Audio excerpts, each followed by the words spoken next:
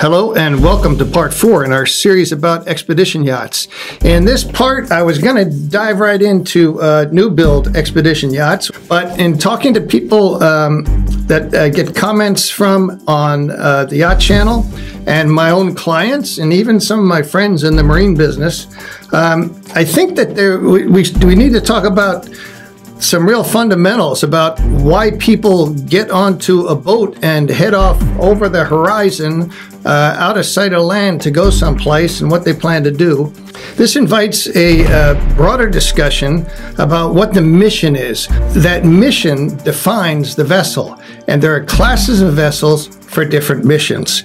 And once we've had hopefully a brief discussion about that, it will frame the conversation back to what vessels are appropriate for converting into expedition yachts. Some years ago, I was tasked with a 85-meter design that was being done by Rolls-Royce Marine in Ålesund, Norway. At that time, Rolls-Royce Marine was designing, building, and managing hundreds of naval warships and commercial vessels all around the globe.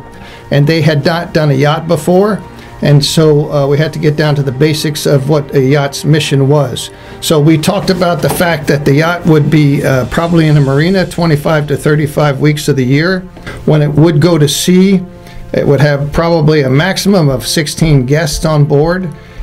Twice a year, the vessel would be expected to cross the Atlantic to go over to the Caribbean and back, and that was a 4,000 nautical mile trip. The kind of endurance that it would need would probably be 2 or 3 weeks at the absolute maximum in terms of food supplies and waste and fuel on board the vessel. Most of the people in the meeting came out of commercial or military marine, and basically the group just started laughing. They were laughing. They were laughing because the mission of an 85-meter yacht is so low in terms of their standards of endurance, range, number of people on board, the kind of sea conditions that would be expected. I told them that if there was severe weather, the vessel would normally not be leaving the port, particularly with guests or owners on board, and that in terms of doing a transatlantic, they probably also would not undertake that in any kind of severe weather conditions. So let me show you the sort of vessel that they were used to designing it. Here I am standing on the helipad that sits atop an offshore construction vessel that was designed by Ulstein in Norway and built in the United States. This helipad, I assume, is well over 100 feet wide. Pulling back a little bit, you can see we're actually about 10 decks up, over 100 feet up from the water line. So this sort of vessel crosses oceans. It is DP3. It has 3 separate engine rooms. Any of those can be knocked out and it's still completely functional. So on board for months at a time at sea, it has to have hospitals and gyms. Not only would it have spares, but there are workshops on board to make major repairs and stay on station and get the job done. So indulge me here as we have a little macro discussion. You've probably seen these sorts of graphics for airlines going all around the world. Well, this is marine traffic, and they track all the significant sized vessels, including yachts and fishing boats and tugboats all around the world. The green ones are cargo ships, the red ones are tankers, the brown ones are fishing vessels. So right here is where you can see the massing of the fishing fleets that are harvesting all the fish out of the South Pacific Ocean. However, we're not going to worry about that today. You get further down on the planet and you get around the rim of Antarctica, and suddenly it thins out a lot, even though it's summer down there. Shackleton made it on Endurance about this far down when he got trapped in the ice. So this is pretty far down. And you go over here, the expedition yachts, the expedition cruise ships are generally going to be working this turf here. Now the furthest south of these, I just zeroed in on a pleasure craft that was down here. So you would expect that that might be Legend or one of the really rugged expedition vessels. Let me show you what it is. It's the 60-foot Bruce Ark Aurora, which is registered as a whale watching boat. and they take guests down into the ice and into Antarctica. It's a steel-hulled vessel, very rugged, but perhaps surprising to see a boat like that far south.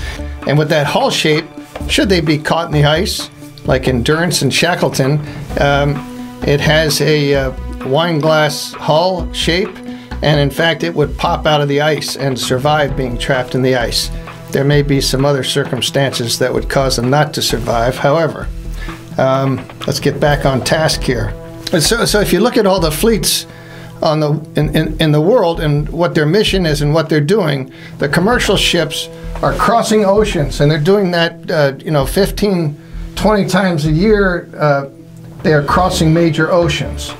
The yachts, on the other hand, traditionally are going to be in the Mediterranean and on the east coast of the United States and in the Caribbean. Now you start to see all these pink items. So that is the main thoroughfare between Europe and the Caribbean that the yachts are passing on. If you look at the migratory patterns of large yachts, they'll spend the summer in the Med or Northern Europe, and they are probably no more than 100 kilometers, 200 kilometers between any ports. Their big passage twice a year is down here to sprint across the Atlantic. That's a passage just with crew on board, not with owners and guests. Then once they hit the Caribbean, you have the string of islands, so they're never very far away from a safe port or an island or a water hookup, an electrical hookup. So the bulk of yachting activities, even for the largest yachts, is short distance cruising. And it's not what we now consider expedition cruising or ocean voyaging. This is not to say that state-of-the-art luxury mega yachts are not superb vessels for the mission that they were built for.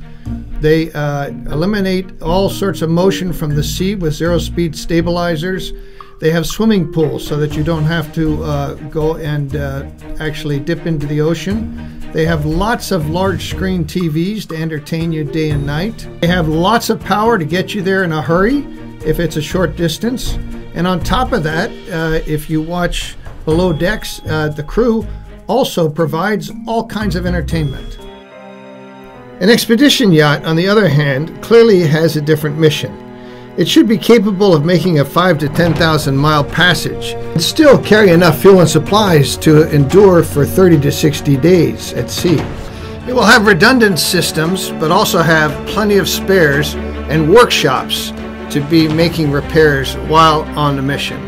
The crew will be well trained in passage making and taking care of their ship, and not focus so much on entertaining the guests. The larger expedition yachts will not just have a helipad, but they'll have a hangar with refueling capabilities and the capacity to bring along pilots, along with submersibles and four-wheel drive vehicles and landing craft. These vessels also will often have moon pools and facilities for complex diving, including decompression chambers and nitrox equipment. Mega yachts are always shown in sunny weather and calm seas. But the ocean is not always so kind, and you may not have the option of staying in the marina and watching a movie. Out here, zero-speed stabilizers, luxury, and sumptuousness will not be your friend. Out here, you need a seaworthy, ocean-tested vessel. For the last 30 years, the commercial shipping industry has been building offshore vessels that size-wise overlap the largest yachts coming out of Ocean Code, Lursen, Blumenvoss, and Amels, to name a few. A great number of the vessels in the commercial fleet built during this time fulfill the mission of what we expect today in a long-range expedition yacht. And I'm going to cite a few examples, and in the links below you'll be able to access some information on some of the vessels that I'm talking about. In particular, I'm going to show some of the ones that were chosen by Icon Yachts in Holland, who are leading the pack in terms of shipyards that are doing exemplary conversions. This 85-meter survey ship became Ocean Explorer. This 77-meter Russian-built icebreaker became the Yacht Giant and then was later transformed into the Expedition Yacht Legend. Icon's latest conversion project is this one, the Ocean Tess, which is a 63-meter Ulstein-designed anchor handler that operates in the North Sea. And here's a preliminary conversion rendering from Espen Oyno, who also did Octopus and the 600-foot Rev project in Norway. So there are basically two styles of commercial vessels that are ideal for conversion. One is the OSV, which has got a large, heavy load-bearing open aft deck. The bridge and all the crew accommodations are up forward. You might look at it as the equivalent of a flatbed truck. Naval architects like it because they can build aft of the main pilot house and construct the new guest accommodations, the helicopter hangar, and any other customizations that the new owner requires for his or her mission. Another popular platform for conversion, and you can find some of these that have ice class, are the Ulstein-designed anchor handling tugs. This particular one, the UT-722, is a big sister to the 719R that Icon is currently doing a conversion on. The anchor handlers tend to have more horsepower and more speed, and if they're ice class, they may even have 6,000 to 8,000 horsepower. But the conversion process is similar. You can see here that they build aft from the existing pilot house and bridge, and there's plenty of options on the configurations. Here you see it with two helipads, one of them with a hangar.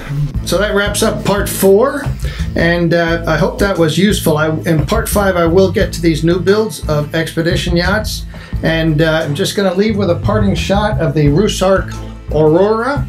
This is the 60-foot steel hull Russian expedition yacht, and that is also an example of the right boat for the mission. This week they were further south than any of the large expedition yachts or the expedition special cruise ships that were plying that trade into the Antarctic.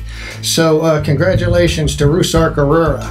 And there's a link to them in the notes below, so go check it out. And I'll see you again in part 5 here on the Yacht Channel.